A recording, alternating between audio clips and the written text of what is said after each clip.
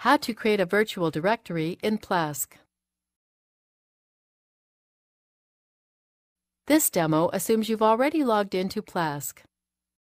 Now let's learn how to create a virtual directory. Click Show More to expand the list of options for this domain. Then click the Virtual Directories option. Click Create Virtual Directory. Enter a name for the directory.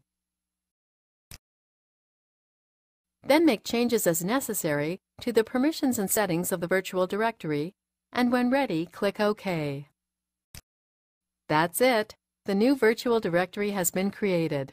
Let's go take a look. It's listed here in the directory list for our domain. Removing virtual directories is just as easy.